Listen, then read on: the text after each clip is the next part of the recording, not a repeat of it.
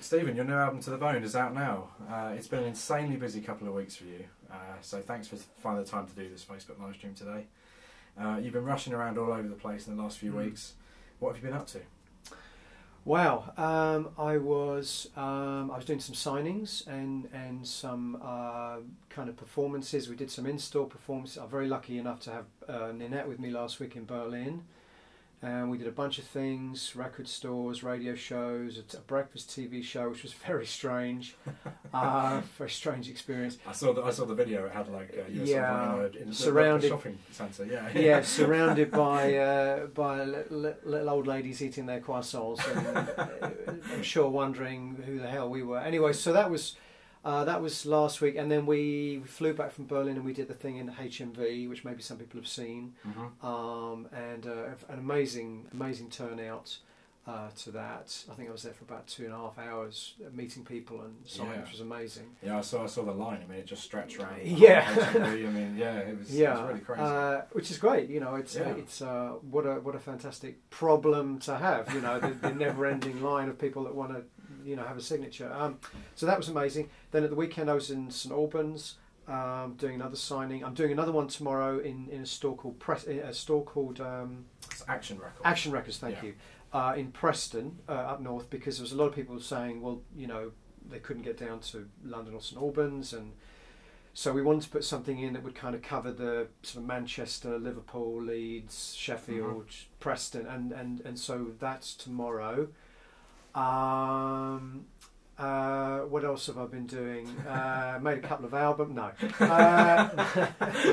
Produced a couple of records. Surprised. Mixed a couple of records. No. Today actually is my first day when I've had a little bit of downtime, which is nice.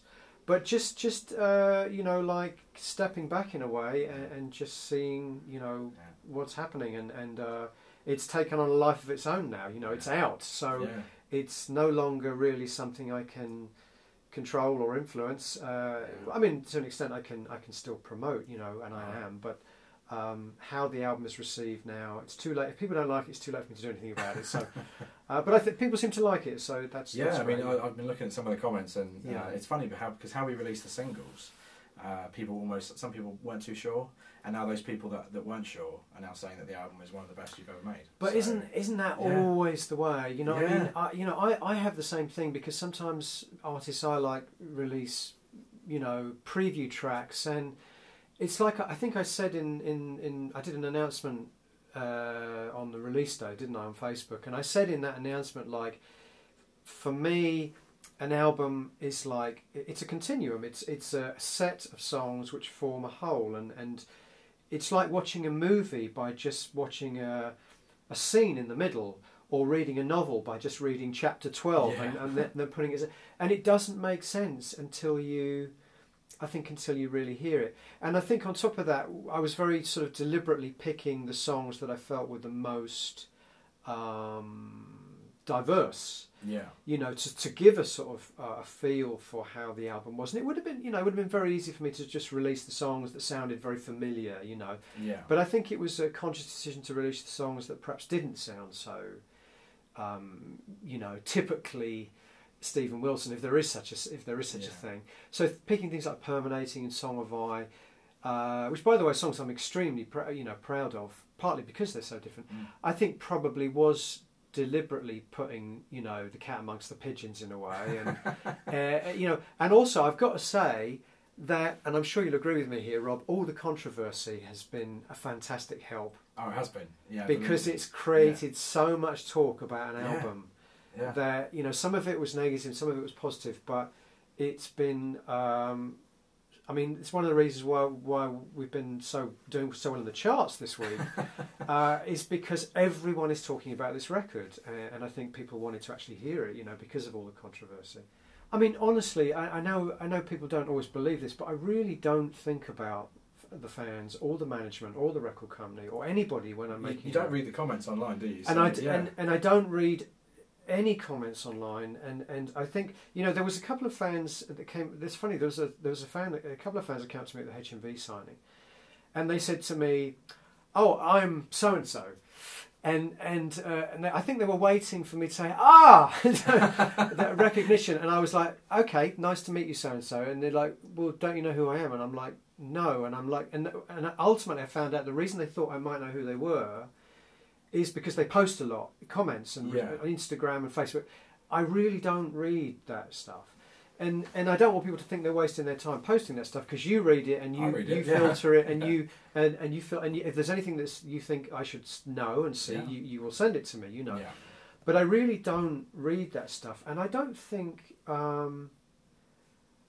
should. I mean, it's lovely to hear if somebody comes up to you and actually volunteers that they like your record, but to actually go searching for criticism, whether it's good or bad, or I'm not really sure that's something that an artist should really be doing. No, and it comes back to this debate of sort of comments on social media. I mean, you can get an awful amount of hurtful comments online. People troll in the comments and they say terrible things. So sometimes it's positive just to avoid it. I like those ones. I like, because they make me laugh. But and I also have this. I'm very willful, and I like winding people up. One of the things about permanating is I knew it would upset some people, and I really love that. But I think that and you're right. I think in a broader sense, I think there's the problem with the internet. The way it's kind of gone is that the minority that are negative have a much stronger presence than the majority that are positive. Mm-hmm. And I think that taps into something that goes very deep into human nature, is that bad news travels fast. Yeah. And if I've always said that if I meet 100 people after a concert, or let's say I meet 100, or let's say I do 100 concerts, and I meet fans after all of them, and I'm very nice and very positive and very friendly on 99 of the shows, and then on the 100th show I've had a bad day, I've got a cold, I've had an argument with a friend, or whatever it is that's happened, I'm in a bad mood and I'm a little bit short with the people that day. They're the people that will go on the forums and say, I'm an arsehole. And all the 99 shows where I was nice as pie to people, people don't tend to go and say, I just met Steven Wilson, he was really nice, and I want to say he was really nice. But so I think it's something about the internet that encourages that that side of human nature, that we love to say things, to be negative.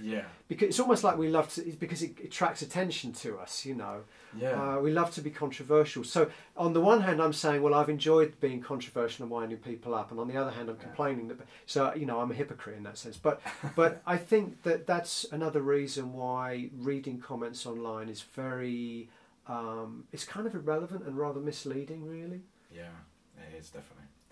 So, after all this activity with promoting the album, are you going to get a well-deserved break? No.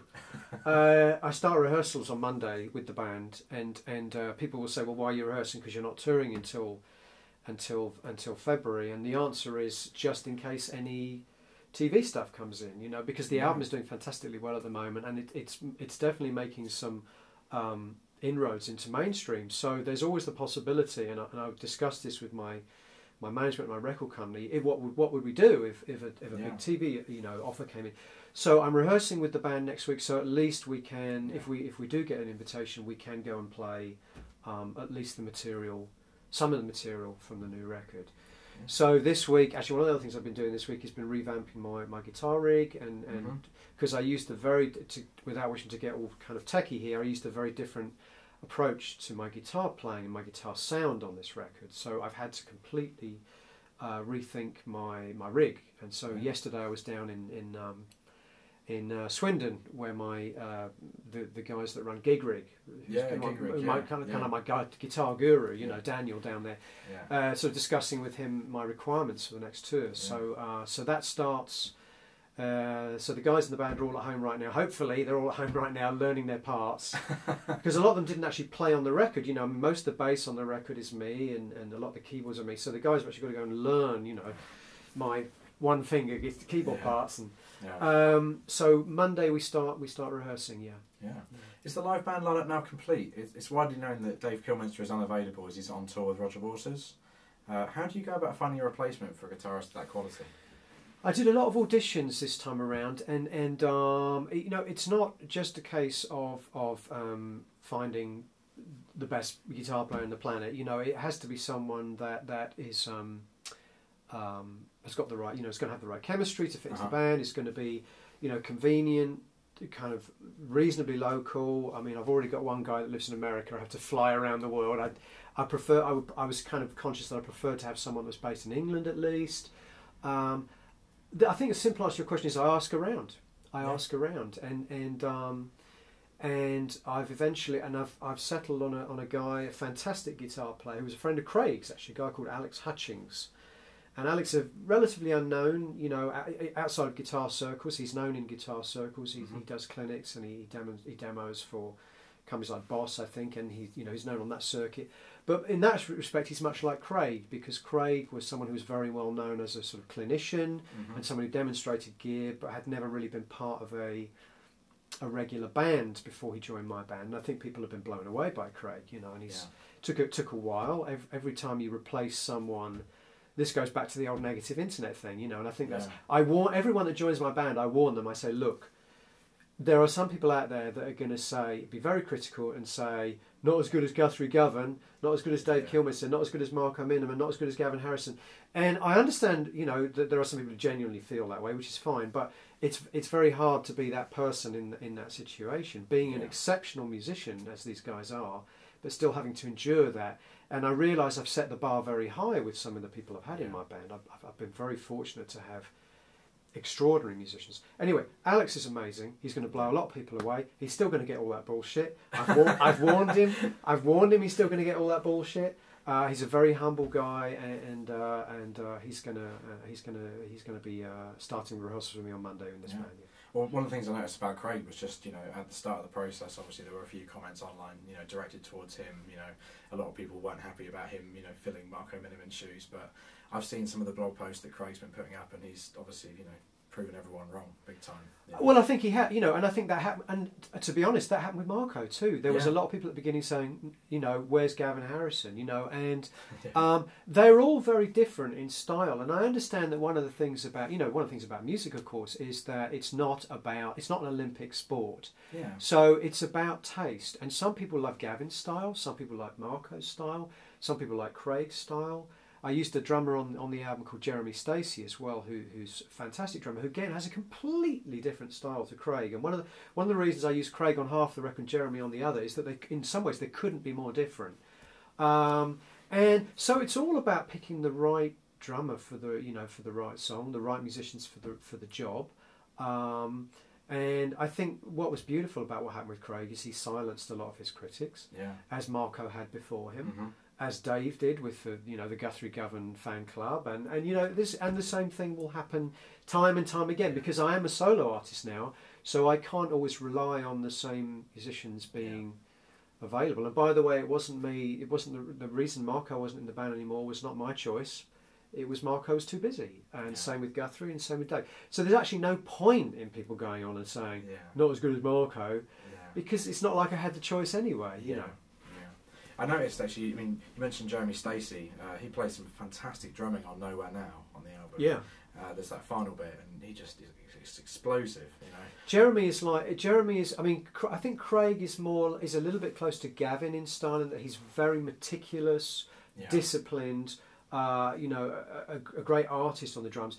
Jeremy is like a complete mess, but just completely inspired. I mean, it's almost a cliche, you know. People say Keith Moon style, but Jeremy is definitely he just has moments where he just taps into something which is so inspiring, and he's a little bit more unpredictable in that sense. Yeah, you know? He definitely tapped into it on that track. That's for sure. So, speaking of Nowhere Now, a music video was shot for that song. So, can you tell us a bit more about that? I just saw the first cut that Lasse delivered last week. It's amazing. I mean, it's me roaming around Chile in a leather jacket and dark glasses, looking like a right rock star cliche. But, you know, the scenery is so extraordinary. I think that the video, the star of the video is the scenery. We're very, very lucky to do it. The reason I ended up wearing the leather jacket and the dark glasses is because, I mean, we're 5,000 metres above sea level, and you have two things to contend with. Firstly, the sunlight is so dazzling that you have to wear sunglasses. But on top of that, it's freezing. Is it really cold out there? It's below zero. So Wow. and the wind and of course I had in complete ignorance. I hadn't figured any of this out before I went there. So I was thinking I'm going to be up there with just with my normal glasses, just a t-shirt or something, and I ended up having to wear the dark glasses and the leather jacket just to survive. But so I look like a bit of a rock and roll cliche in the video, unfortunately. but it's beautiful, and some of the locations in the Atacama Desert are mind blowing. Just almost impossible to conceive that places like that exist on this planet until you see them. And in a way, that was beautiful for the song, because the song is about it's kind of about that. It's about, the verses are about looking at the earth from a very sort of earthly perspective, but then the chorus is this thing about rising above the planet and being above the clouds and looking down the earth and seeing it, that kind of David Bowie moment in a way, seeing it as this beautiful thing, this incredible gift to not just the human race but to all the species that live on it. And I think the Atacama Desert kind of is a place where you really feel that in a very strong way, that our planet is so extraordinary. And living in Hemel Hempstead as I do, I'm not necessarily always conscious of that. Yeah. So I noticed actually you actually visited the observatory there. So how did that come about? Yeah, we visited two observatories. We visited the one in Paranal and the one in Alma, and I'm very ignorant of these things, but they're two very different. One I think is radio wave based, and one is telescope based. That much I think I do understand. So they're very different, but they're both basically doing similar things, which is exploring the very dark, recesses of what we can see from the Earth.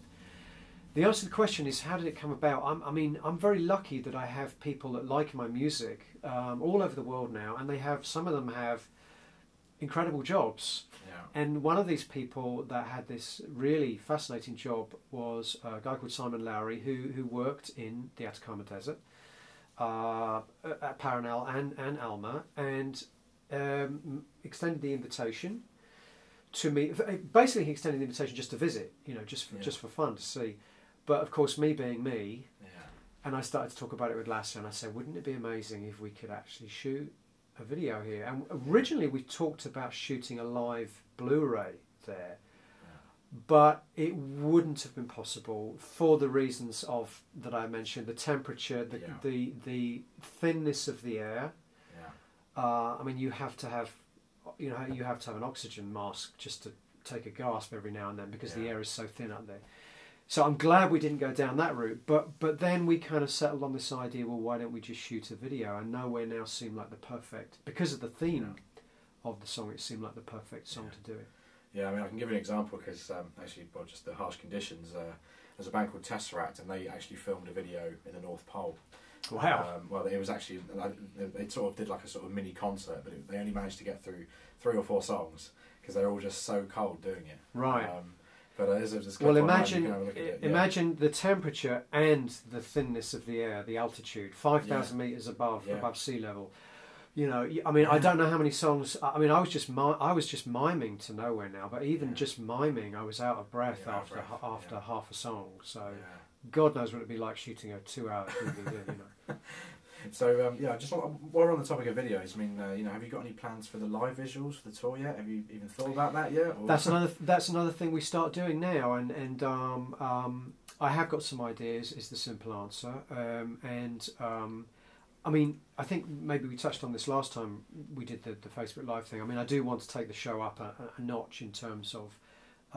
It's already very visually immersive and very ambitious, but being the kind of person I am, I'm always looking to change things up and to make things better, bigger and better. So we're starting to think about the way the show, the production, and how we can get the best content for the production. One of the things that annoys me slightly sometimes when I go to shows is that artists have screens and they have projections, but they've got really nothing to show on them.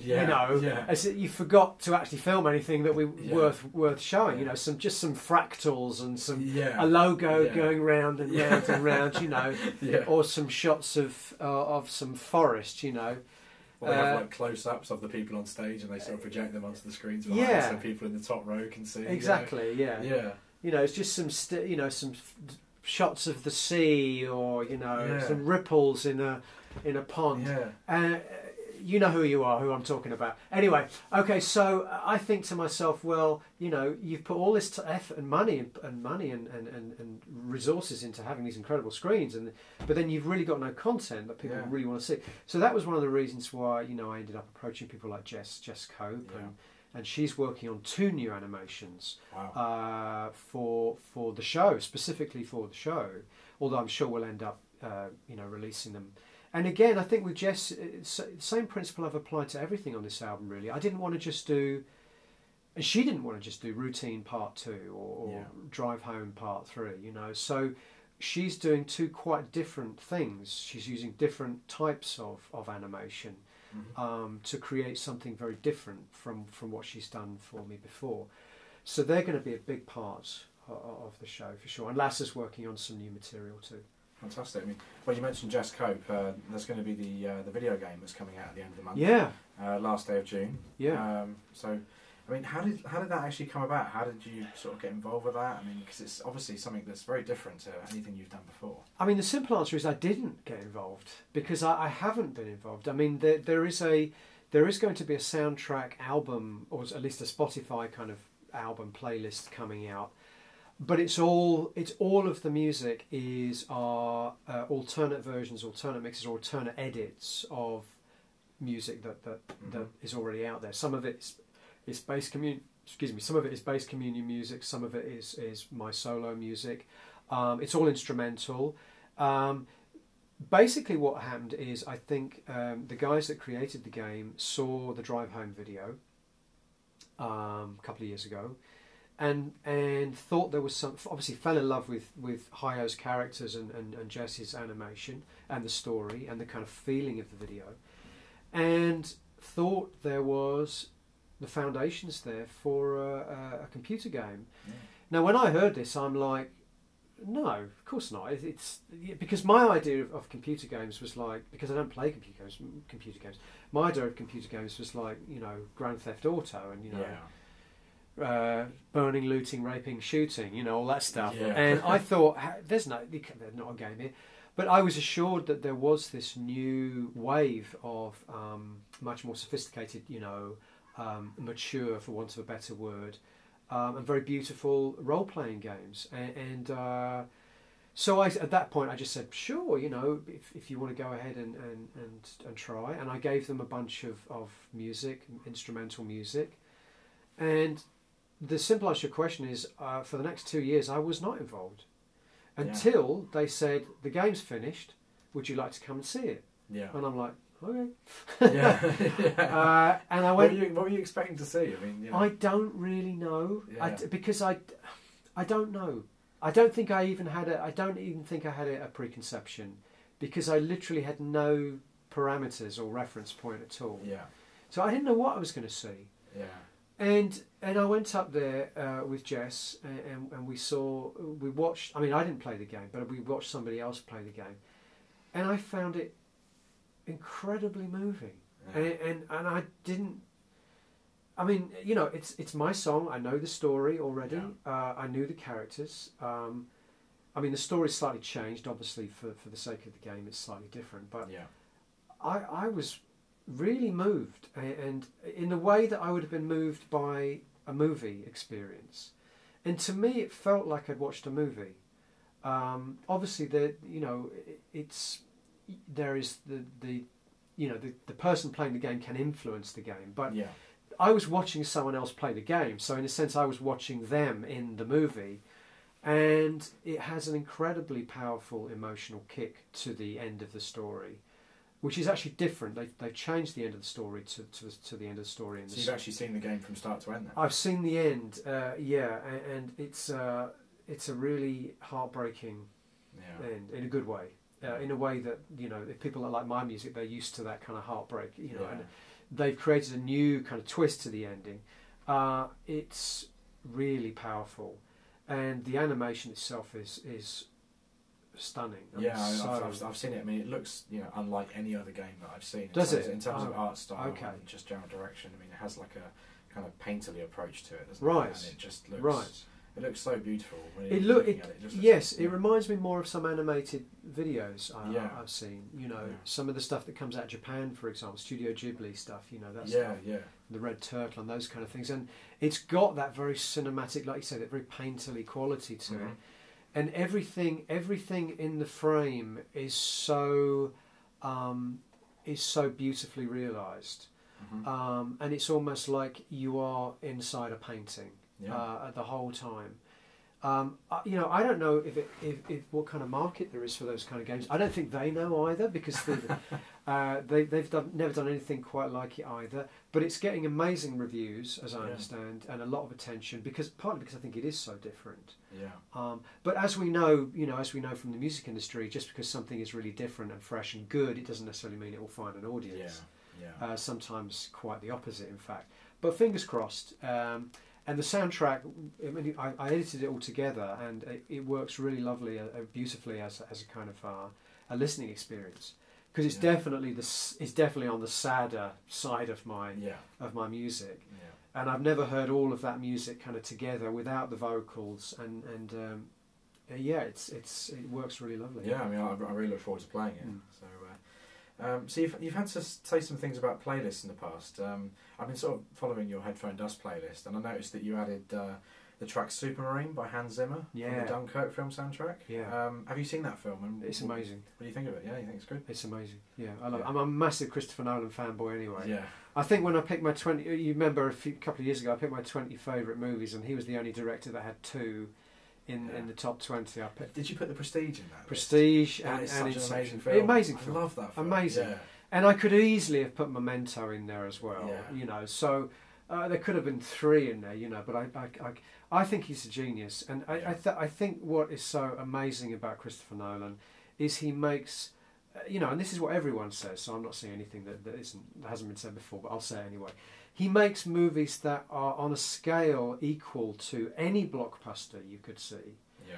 But they are so smart, intelligent, sophisticated. They don't take the audience's intelligence for granted. You know, no. Let me rephrase that. They don't. What's the way I want to put this? They don't make assumptions about the audience that the audience aren't intelligent enough to realise what's going on. That's kind of what I'm trying to say. Yeah. So you take a movie like Dunkirk. There's hardly any dialogue in that movie. Yeah. There's 3 interlocking stories, all in their own sort of different time zone. And I love the way Christopher Nolan is fascinated by this idea of time and you know, playing with time. And he does it again in Dunkirk. But to do that in a Second World War movie, you know, it's just that kind of ambition. And the soundtrack and the sound design, I think, similarly to someone like David Lynch, he's a director that completely understands the importance of sound and music in a movie, in a way that's, you know, that just blows me away. Yeah. Speaking of Lynch, have you caught up on Twin Peaks at all? You know, since the last time we did it, I've still not got any further. So you're only 4 episodes in? 4 episodes, yeah. I've been kind of busy, Rob. Just a little bit busy. Yeah, I've been a little bit busy. But I got to the point where I thought to myself, I'm so far behind now. You know what? I'm just going to wait until it's out on Blu-ray. Yeah. And then I'm just going to... You can experience the whole thing then, can't you? And then I can just watch it, you know, as a whole experience. Yeah, definitely. Yeah. So on the playlist, I mean, like, how do you decide what you're going to listen to, and how do you discover new music? I mean, I discover new music the same way that anyone discovers new music. People recommend me things. I follow the trail. You know, one thing I've always said, you know, and I think this is one thing that has never changed about the world of pop music and rock music, is that even when I was growing up, long before there were things like Spotify and you know, Amazon, people who bought this also bought that, you know, long before any of that stuff, there was a way to follow the trail. So if you were really into an artist, you know, artist A, and you would read an interview with that artist, and that artist would be talking about the music that inspired them, and that would send you off to investigate artist B, C and D, you know. So I followed the trail. I remember, you know, I was really into bands like The Cure and Joy Division when I was a kid, and I remember reading of them talking about krautrock, you know, and bands like, you know, Neu and Can and Faust. And I, of course, the first thing I did is I went down to my local library and ordered some Can records. And it's always been that way, you know. If you were reading an interview with, I don't know, the guys from Yes, and they'd be talking about Miles Davis, and you know, and or Prokofiev, you know, Sibelius, you know, and classical stuff. So I think that thing about no music comes from a vacuum. All music comes from somewhere. And if you investigate where that music has come from, the influences and the inspirations behind that music, you find other music.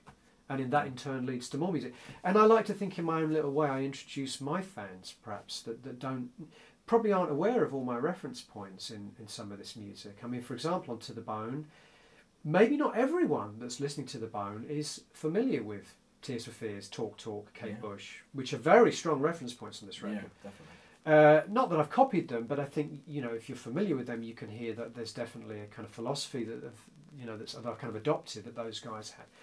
And if somebody goes out and listens to Tears for Fears because of my record, then job done. You know, that's the way I, you know, discover music too. Yeah. So actually, while we're on the subject of To The Bone, you commented that this record hasn't really got a core concept.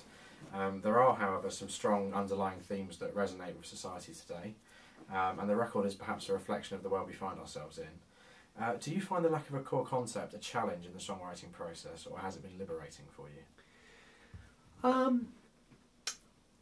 It's a good question. I hadn't thought about it. I think once you've decided you've got a theme that runs through a record, then at least you've kind of you by then you kind of know. You don't have that question mark. What am I going to write a song about today? Because you kind of already know what the subject is, and it's just a question of telling the story. And I need to tell this part of the story now. So I need to write this part of the concept. I didn't have that this time. So in theory, every time I had a blank page, metaphorically speaking, I could fill it with anything. I could fill it with a song about, as I did, about the refugee crisis, or about, you know, religious fundamentalism, or, you know, something else. But I did, you know, write this album, lest we forget. I'm sure no one will forget what's been going on in the last 2 years. I did write this album in a particularly, shall we say, interesting time for the human race, and there was no shortage of stuff to be angry about and to be disappointed about, whether it was Brexit or the political situation. I'm not going to mention names, or the terrorist attacks. You know, so People Who Eat Darkness, for example, was written straight after what happened to the Bataclan in Paris in November 2015, and was one of the first songs I wrote for the record. So that's a direct response to something that's happening in the world that we live in, and I think that happened several times during the process of making the record. And as has happened so often before with me, I got about 2/3 into writing the album thinking there wasn't a concept, and realised that there kind of was. All of the songs are about this idea of the human race creating their own reality and creating their own idea of truth. And the album starts with a quote about truth. And I think it's fascinating that the idea that every religious fundamentalist believes they have the one true reality. Every politician believes they have the one true reality. I think there's something about human beings that we create our own reality and then we call it the truth. And it's not the truth at all. It's perspective. We all have a perspective. And it got me thinking, towards the end of the album I started to think, well, is this thing we call truth really achievable? Or isn't it just a idealistic, abstract concept? Because truth is impossible. Because your truth is your truth. And your truth is filtered through your gender, your race, your religion, your politics, your upbringing, the colour of your skin. All of those things affect your reality and your truth. So the album became... All of the songs, I think, are about perspective. Perspective that kind of manifests itself as truth. Yeah. If that makes sense. Yeah. So I mean, you've got that voice clip at the start of the album. Yeah. So how did that come about? Like, who's talking on that? That's a very good friend of mine, Jasmine. Some of my American fans will know Jasmine because she's a real character, and you can't miss her when she comes to the show. She's super good looking for a start, but you don't see many black girls at my shows. And Jasmine is a black girl, and she's a school teacher in Texas. So she's got all this stuff going on. So she understands something about the nature of truth and the nature of prejudice, and all of those things that come when you're a black school teacher working in Texas, And she comes to my shows, and she's not, let's just say, she's quite an unusual sight at one of my shows. I wish it wasn't the case, but it is the case that not a lot of people like Jasmine would come to one of my shows, and it's amazing, and I love it. And we got to become really good friends. And she's very smart. She's a very qualified, intelligent, smart girl, and she's also very outspoken and very, very opinionated in a good way. Mm-hmm. And I said to her one day, I want, you obviously you're in a very specific situation, doing what you do and being who you are. I want you to talk to me about, what you've experienced in terms of perspective and prejudice and truth. And she didn't take much encouraging. She was straight. She sent me a few amazing clips where she was just basically talking, stream of consciousness. And what I loved about it was that it was stream of consciousness. It wasn't scripted. Yeah. It was just purely her. And when she started to talk about it, she had a lot to say. She was talking about the black rights. Originally, she was talking about Black Lives Matter, and I said, "Well, Jasmine, I think that's really specific to you, but I would love this to be something which is not so specific. I would like it to be something that's more, in a way, more universal about the nature of truth and perspective." Mm-hmm. So she came up with that great speech, which I think is absolutely spot on, absolutely perfect. Which is that idea that there are a lot of people out there that their impulse when they have created their own reality is to go and destroy everyone else's reality that doesn't chime with theirs. And that really is, that for me is the crux of the whole matter. Yeah. And isn't that religion in a nutshell? Yeah, and religious fundamentalism in a nutshell. Yeah. We believe this, you disagree with us, so we're going to kill you. And I think that, in a way, that goes through a lot of other aspects of human behaviour as well, So anyway, so she sent me that quote, and it became the perfect way to start the record, I think. Yeah, it's a really nice way to start the record, I've got to say. Mm. So going back to the sort of the 80s sort of influences that you have on the album, I've noticed recently there's been somewhat of a resurgence in 1980s culture, mainly popularised by the TV show Stranger Things. I don't know if you're aware of that show. Have you ever seen that? I haven't. No. Yeah, definitely watch that show. Cause, okay. It's basically like what you'd get if you were to combine, say, the skills of Steven Spielberg, John Carpenter, a lot of those sort of 80s directors. Right. That, okay. It's got kind of like a. Have you ever seen E.T.? Basically, that sort of vibe. Yeah. Okay.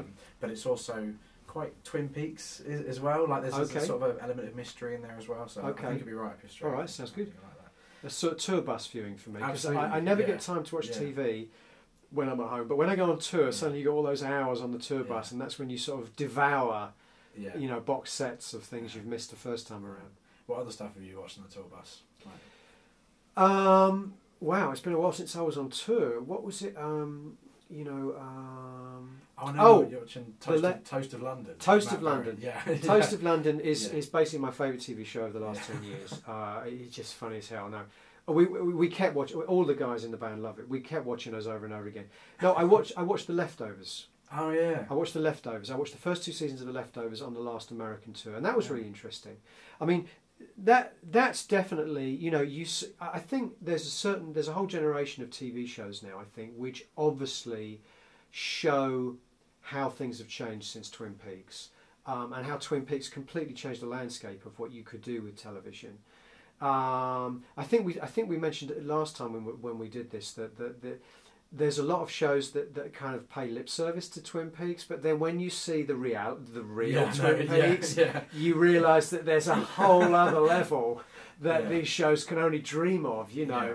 But I think the influence, that sort of non-linear storytelling, that tapping into what you would call dream logic, the logic of dreams. It goes back to what we were talking about earlier with Christopher Nolan. I mean, obviously he's really big on linear narratives. Yes, so. And also he does tap into dream logic as well, and I love that. And it's shot right through my music. It always has been, and it's fascinating to see that the new generation of television that's kind of inspired by that whole kind of way of doing things. I love it. Yeah, The Leftovers has got really beautiful music, I've got to say. Yeah, Max Richter. Max Richter again. One of my favourite artists. Yeah. In fact, one of my top 5 albums of the year is going to be a Max Richter album. I listened to that record, by the way, after you mentioned it in the last Q&A. The Virginia Woolf one. Yeah. Oh, stunning. It's amazing. Stunning. Yeah. So good. I think the soundtrack to Dunkirk, the Max Richter, the Virginia Woolf album, those two are definitely going to be in my top 5 for the year, unless an extraordinary glut of amazing records comes out between now and then. Yeah. So I've got one final question for you.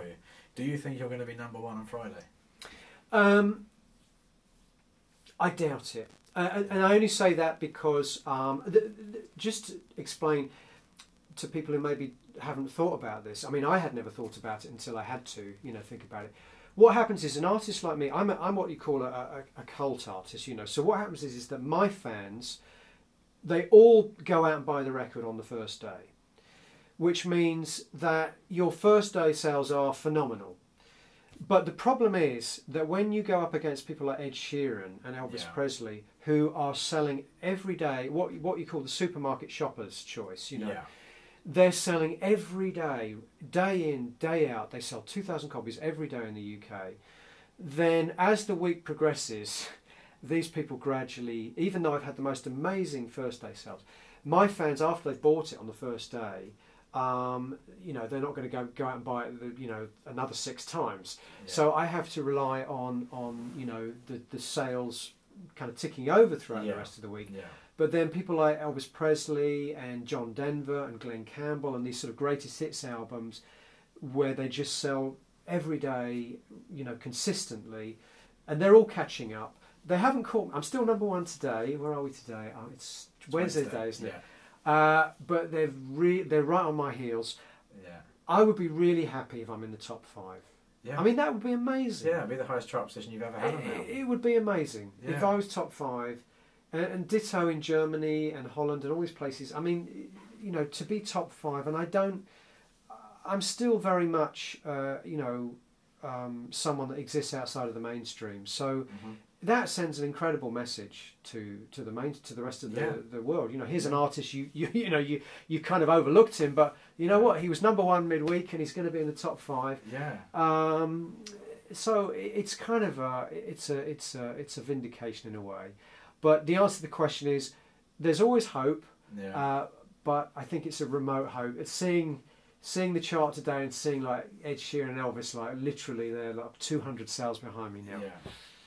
Yeah, but don't let me stop the audience out there from going out and buying another 5,000 copies of To the Bone between now and Thursday at midnight. Yeah. All right. Well, I think that's everything now. Okay. So, thanks so much for your time, Stephen. Thank you. I know you're crazy busy at the moment. And thanks to everyone that's been listening to The Bone and enjoying it, or not enjoying it. We're listening anyway. Thank you very much.